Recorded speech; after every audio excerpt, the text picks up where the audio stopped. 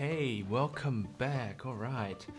In the last video, I talked about the different materials that make up glasses lenses, and I did say that it can be made of glass and as well as plastic, but we use plastic in 99% of cases because it's just a better material to work with when it comes to distributing glasses globally.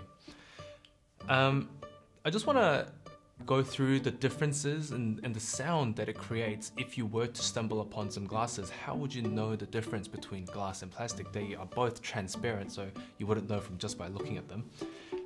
And the main difference comes from the sound it makes when you sort of tap it. And I'll show you what I mean by that.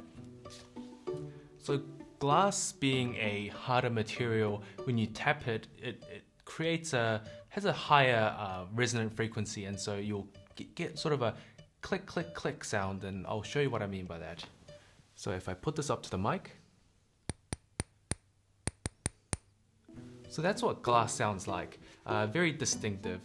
But let's say, for example, you got another piece of glass. Now this is my beaker that I drink out of. This is also made of glass, but because it's got this sort of hollow design, it has a different resonant frequency and it sort of rings more and it has more echo. And I'll show you what I mean by that.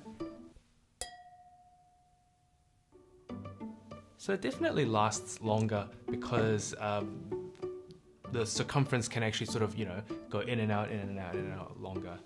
Now let's compare that to plastic. So this is a plastic lens.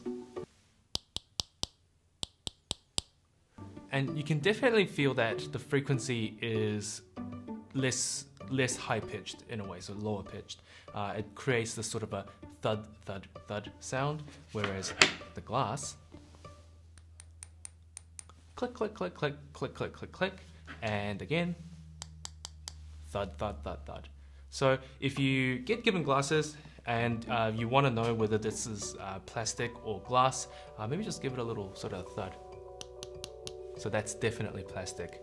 But yeah, just a short one for you today. I hope you learned something new or at least found something useful. If you did, then yay, thumbs up to you. Stay safe, and I hope to see you in the next video.